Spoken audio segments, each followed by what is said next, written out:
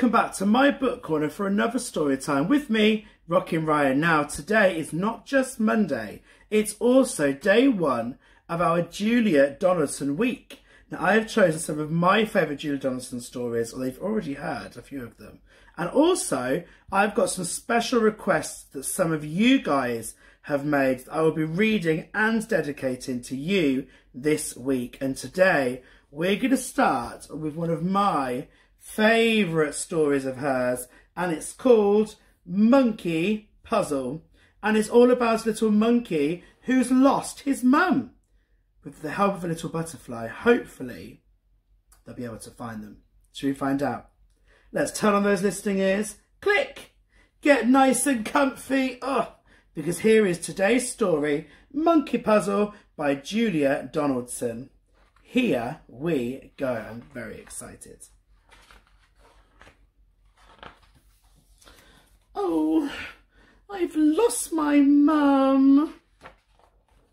Hush, little monkey, don't you cry. I'll help you find her, said Butterfly.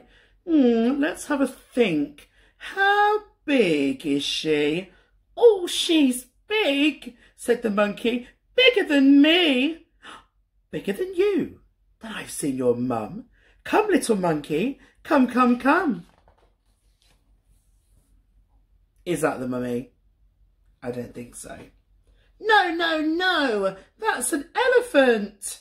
My mum isn't a great grey hunk. She hasn't got tusks or a curly trunk. She doesn't have great thick baggy knees. And anyway, her tail coils around trees.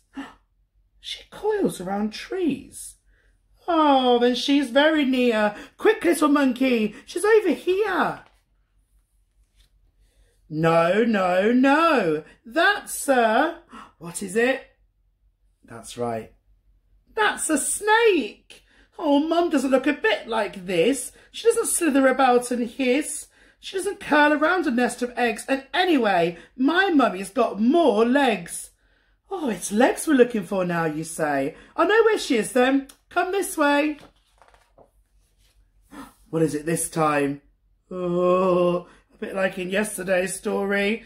No, no, no. That's a spider. Oh, Mum isn't black and hairy and fat. She's not got so many legs as that. She'd rather eat fruit than swallow a fly. And she lives in the treetops way up high.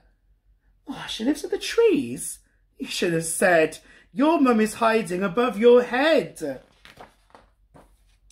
No, no, no. That's a parrot. Well, Mum's got a nose and not a beak. She doesn't squawk and squabble and shriek.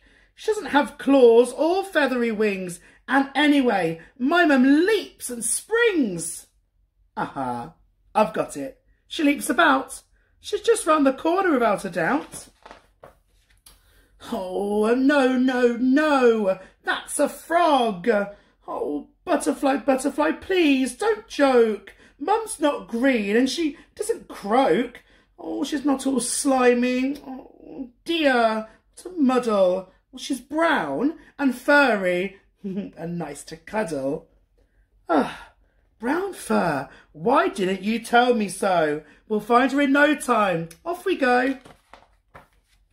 Oh, that's not a monkey, is it? What's that? That's right.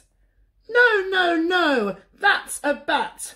Oh, why do you keep on getting it wrong? Mum doesn't sleep the whole day long. I told you she's got no wings at all. And anyway, she's not nearly so small. Your mum's not little. Let me think. She's down by the river having a drink. No, no, no. That's the elephant again. Oh, Butterfly, Butterfly, can't you see? None of these creatures look like me. Well, you never told me she looks like you. Well, of course I didn't. I thought you knew. Well, I didn't know. I couldn't, you see. Well, none of my babies look like me. Because we all know, don't we, the baby butterflies are caterpillars.